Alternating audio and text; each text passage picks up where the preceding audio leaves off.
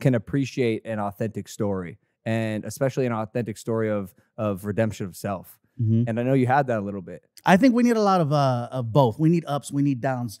Downs help to create character. And, you know, it's one of those things where if everything's just always going good, then how are you really going to appreciate? How are you going to understand? How are you going to value something if you don't know how hard it was to get there? Bingo. So, you know, I appreciate it. I am very grateful that my downs were not my final, you know, moment. I was able to come back from things, whether it was health or whether it was relationships or whether it was just career going in weird circles and places. And to be where I'm at now, I'm very grateful. But I know how hard it was to get here, and I appreciate the hell out of it. For sure. I know me and Mike relate on this a lot, but we really get along best with people who have been through shit, you know, trauma, tragedy, survived, overcome, and adapt. And what I'm referencing, people who got their shit together are no fun. Right? They're no fun, right? Really, it's been great. It's been great. Good for you. Wow, Fuck off. got all your teeth and everything. That's sick. Right? But for those of you who don't know, the thing I'm referring to is in 2017, you had a little bit of a mental breakdown where you realized you needed some time for yourself. And the mental breakdown was basically me going through my first real breakup in my 40s. I had never had heartache before like that. It was my relationship that came to an end when I was on the road. And so, yeah, it's like, how am I supposed to be a functional entertainer when I can't keep my personal life together? And so it was one of those things that, you know, doing a lot of drinking, a lot of just, you know, the road. And you know, unfortunately, it took its toll. Would you say you were an alcoholic?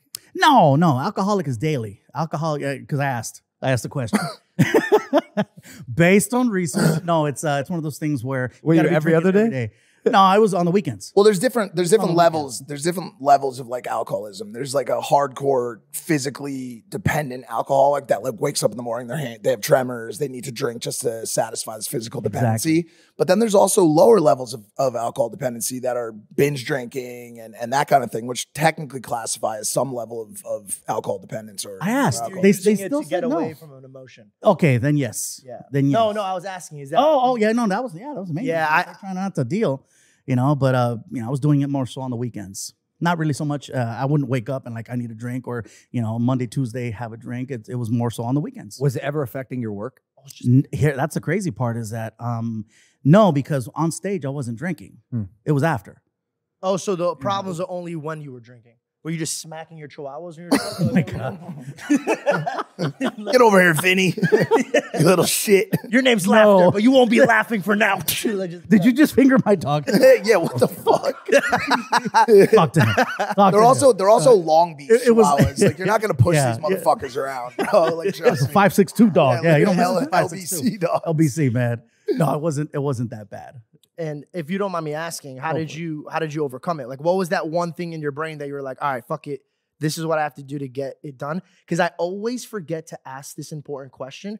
And right now, there's somebody in your position, exactly in your position, like literally you. But like somebody's going through what you're going through. And like, what is that one thing that you had to think about or do to get you out of that rut?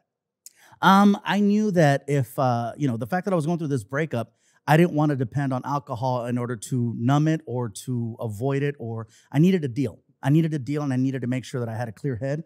And so that kept me, I didn't drink for at least 2 years. It was 2 years. Nice. And I wrote it down.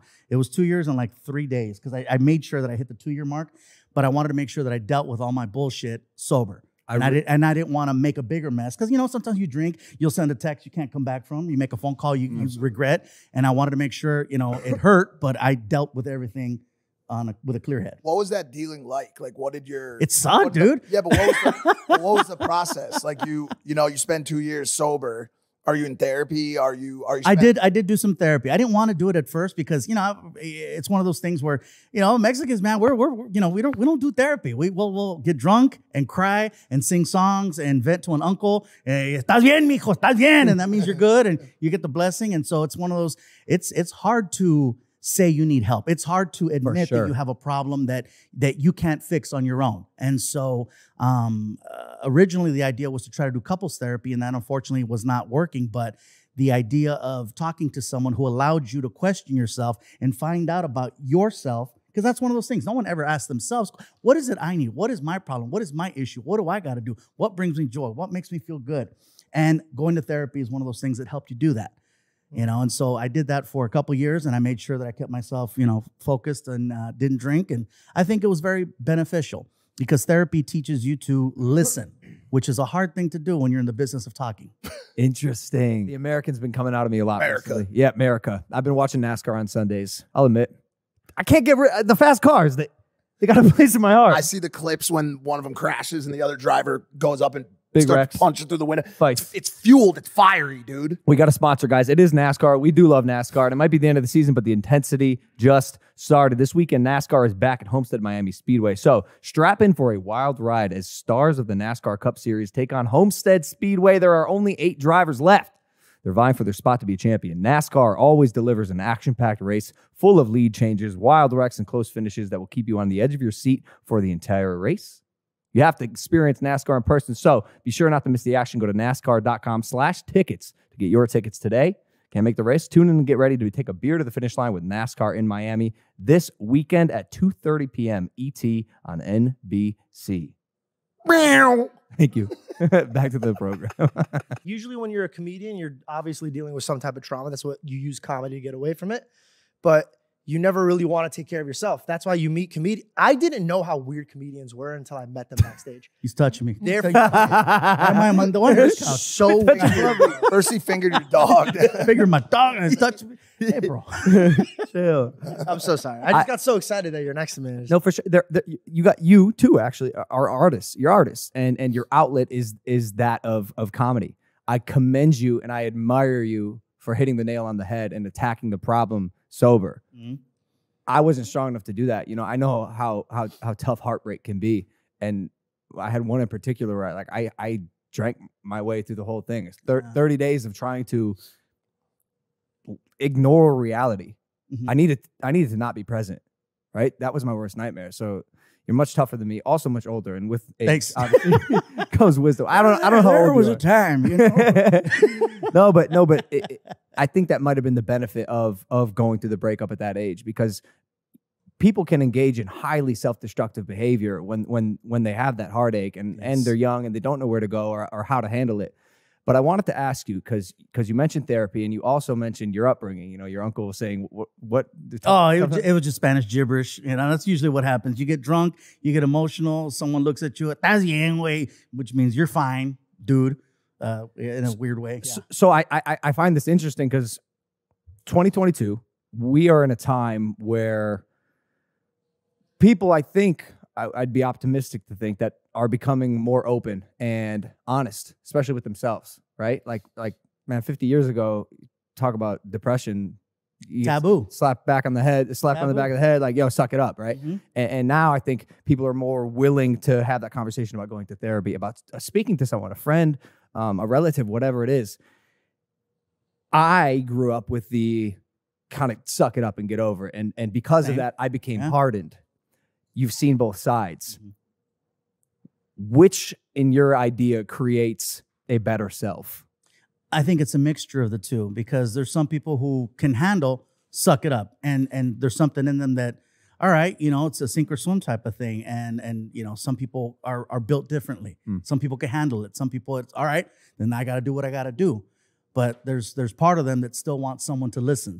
They still wish they had that outlet, and so I think finding that balance, you know, is very important. That's the word right there. Yeah. Balance. I've been talking about it endlessly lately. And it seems like, you know, your like work-life balance was probably skewed in a direction that was unhealthy because you were touring, you were drinking, you weren't focused on yourself. I was go. Exactly. As a lot of us are. But I think another big thing too is like your mental health and your happiness is not a one-size-fits-all solution. There's no, you know, answer. Like, people ask me all the time, like, how did you, you know, get off drugs? How did you get your mental health back in check? Whatever. And it's like, dude, I can't give you that answer. There's a reason why people say life is a journey. It's a journey, dude. We are all, as I look around this room, there's 20 people in here. Every single person in this room is trying their best to figure it out. Mm-hmm. No one has it figured out, you know, and as someone who's struggling, on the daily, or like a lot of people watching the show are, that's not the kind of thing that you want to hear. You want an answer. You want somebody to be like, yo, do X, Y, and Z, and you're going to arrive at the finish line that you've always been dreaming of. But you know that wasn't the case. So through those 2 years of work, was there any sort of applicable realization that you had, that you garnered, that you took away, that you said, okay, I can apply this and become a happier person? It was a day-to-day thing. Like you're saying, it's not just one, like, okay, here's the plan, and that's it. No, every single day was part of that success. Every single day was part of that struggle, part of that fight. But, you got the ups, the downs, and at the end of the night, when you put your head on the pillow, how did it go today? Did we drink? Did we make a mess? How do we feel about ourselves? It's all day to day. And so when people say, all right, so what's the plan? You take it day by day. I know it sounds cliche, and people say that, oh, it's day by day. But that's literally what it is. I one grew day up with the saying of today has its own troubles. Yeah. Worry about them. Mm-hmm. That's how I used to grow up. But to take it back about which is better, if you scale it back, I like to reflect not just on myself. I like to watch how people act so I can learn from them as well. The people that are like, brush it off, get it, shut it down, bottle it, you'll notice they have troubles when they need emotion, when they need that intimate relationship, when they have that son or girlfriend relationship, because they don't want to open up because they were trained, no, don't do that. Yeah. So when they're bothered, they're like, bottle it down, but bottling up ends up being resentment. Resentment becomes anger, and anger is like, yo, fuck this, I don't want to be here anymore. But then you see the guy that's too much on the opposite. My feelings. Now they're fucking pussies and they don't want to do it. So it's a grand skill that you really have to fucking be disciplined. And the one key thing is, what is wrong with you? Like, you have to, I didn't grow up with a therapist. I thought it would be weird. I thought if you had a therapist, you're a fucking lunatic. That's how I grew up. I was like, tell that to Tony Soprano, I would even, buddy. like, if you told me you had a therapist, I'd genuinely be like, ducks. what's wrong with you? Like, Really? what happened? Distance. Like, That's kind of what I'm saying. The stigma is disappearing from having a therapist. Like, having therapists now is commendable and cool. You're willing. It's getting closer for sure. I mean, I especially think for men, especially for men, and to his point, probably certain cultures, Mexican men.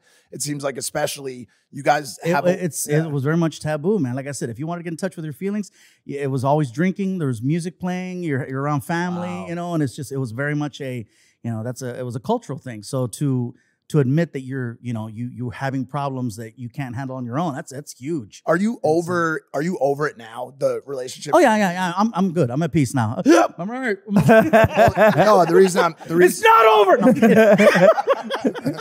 the reason I'm asking you is bring her out. no. Nice. we brought her here today. We're gonna rebuild.